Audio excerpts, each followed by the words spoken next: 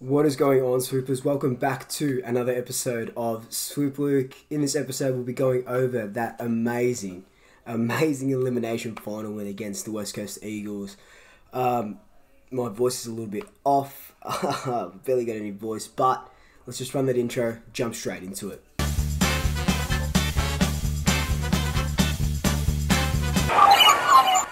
So just before we do jump straight into it, formalities, obviously.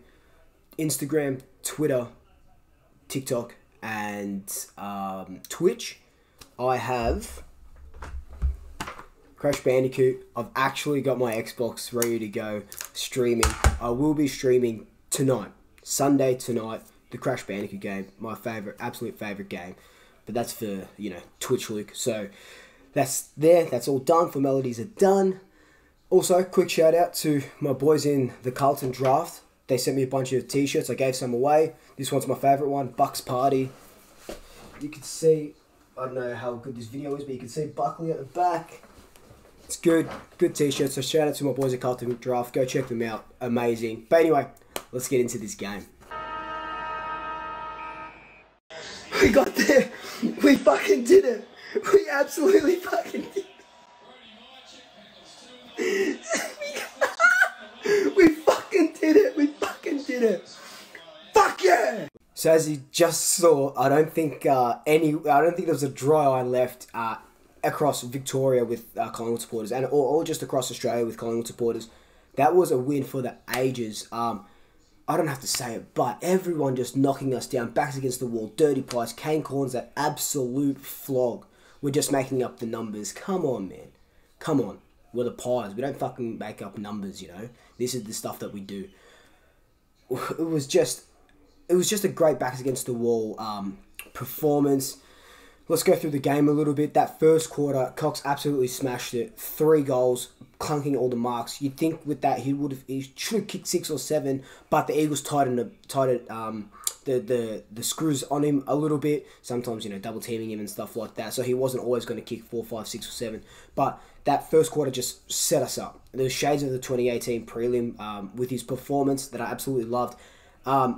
And then the Eagles kicked 4 in that second quarter. Then you think, shit, they're coming back. And then it was neck and neck all through the third and all through the fourth. But for just some absolute heroics in that last quarter, mainly that Taylor Adams smother was absolutely phenomenal. Absolutely phenomenal. I just can't. It's just amazing. Like I don't know what else to say. I'm literally lost for words. Usually I know a lot of what I'm going to say, but it's just I'm lost for words at this performance. And it comes on the back of just being able to take the game on, like we did against Carlton. We were doing it against the Eagles last night, playing out of the back, dashing, that dare that we haven't had all season. We've been very defensive all season. And now we have this dash. Now we have this dare. We're going through the centre. Sometimes it doesn't work off. That's fine. But it's high risk for high reward if you go through that centre. But, Isaac, Johnny Noble, Crisp as well, Maynard. They were just all providing us off that defensive line, providing us into that 50. And then obviously our midfielders had, a phenomenal go at it as well. But, going up against Nick Nat and the midfield was always going to be tough, and that showed. That showed.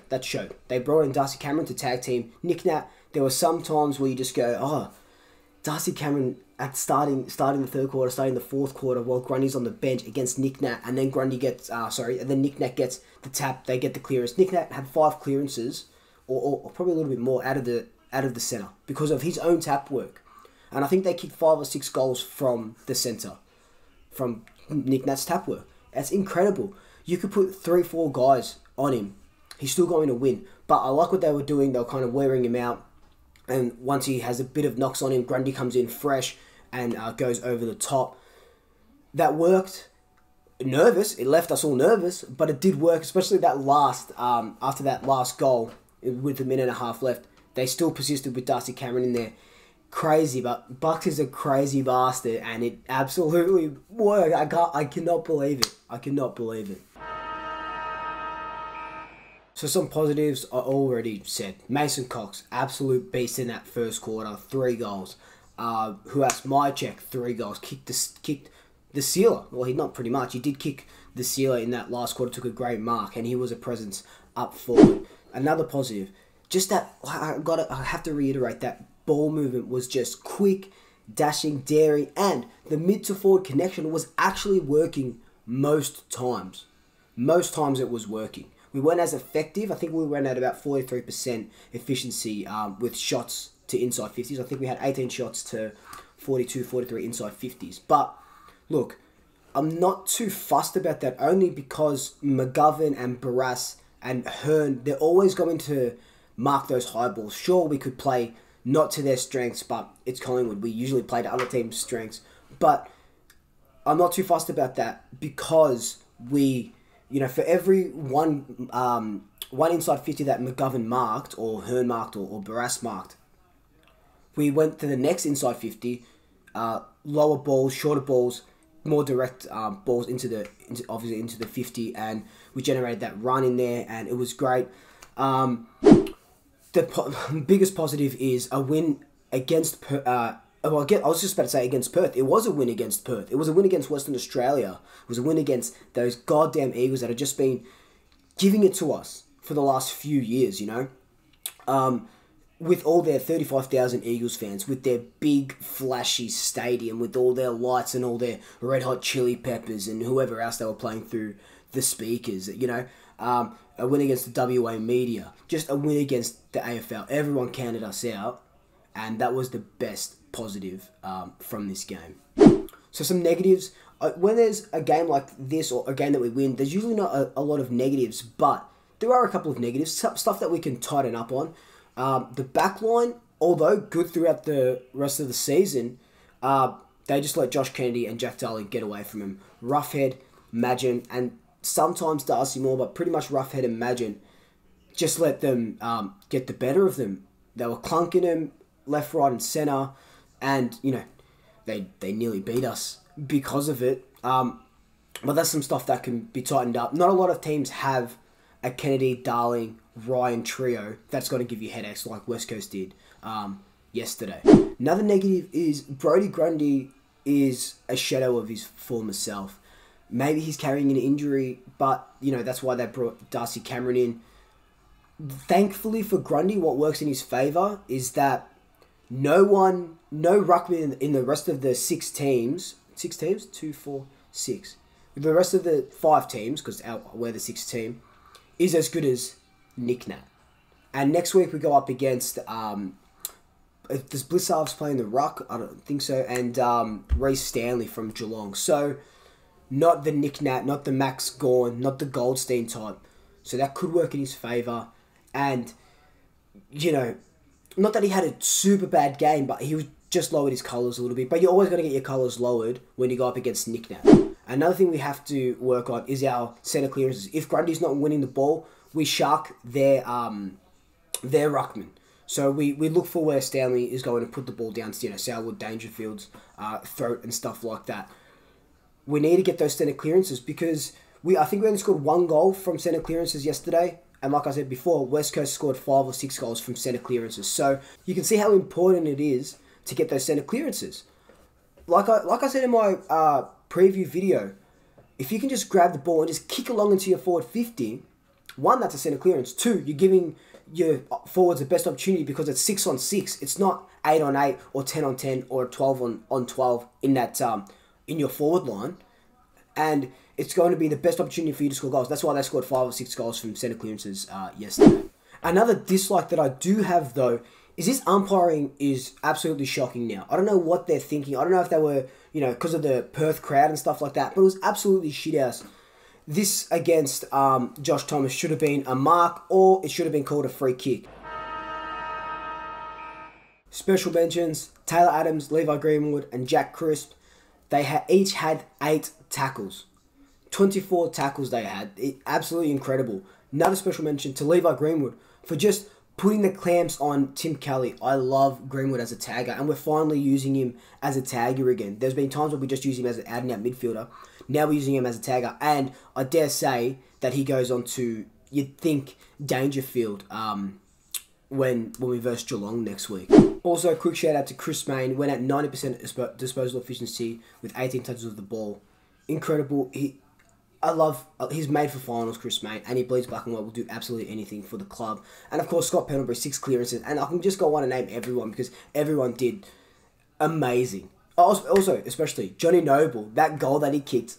So good. So good. Another special mention goes to Brody Myercheck. Yes, okay, he kicked those goals. Awesome. But when he had to, he went down back as a loose man and took a great intercept mark in that last quarter that stopped a certain West Coast shot at goal. Also, in saying that, Darcy Cameron, not for his ruck work, but for the way he can take a good mark and, again, stop West Coast attack. So I'm going to read a couple of questions from Instagram, as always. So we're going to start here. Has the Pigs' brilliant tagging role on Kelly just secured him a contract for next year? Yeah, so Greenwood's out of contract. And if we use Greenwood in that tagging role, 100% he's got another contract. Even if it's just a 1-year contract extension, I think Greenwood is still in the black and white next year. Like I said before, I love how he goes about it. Do you think that after that win, it's given us a spark to make a memorable finals run? Yes. Like I said last week, whoever wins this game, West Coast or Collingwood, it will go a long way because it was always going to be a hard game, right? And we're on the good side of the draw. We played Geelong, and then if we beat Geelong, we played Brisbane. So it's not too bad. I feel it in my gut. I feel really good about it. Do we go with the 2 ruckmen against Geelong? Could be slippery there at night. Yeah, so classic Gabba at night. I don't think we play 4 talls or 4 or 5 talls next week against Geelong. I think we will drop Darcy Cameron because, like I said before, we don't need a double team Reece Stanley. I think we'll bring in someone like a Callum Brown. Do you think Steve-O played well considering he didn't kick a goal on the way he played? I should have mentioned him in the special mentions. I love how Steve-O went about it. Didn't drop his head, kept that pressure up, 70% disposal efficiency, over 350 metres gained, 4 inside 50, so he's creating chances. Yes, he didn't kick a goal, but he's creating chances, and it's more than he has done in the last couple of weeks, so I love that for him. So just another question. Do you think this was the best game of 2020, margin and high scoring for 2020 standards? I think it was one of the best games of 2020.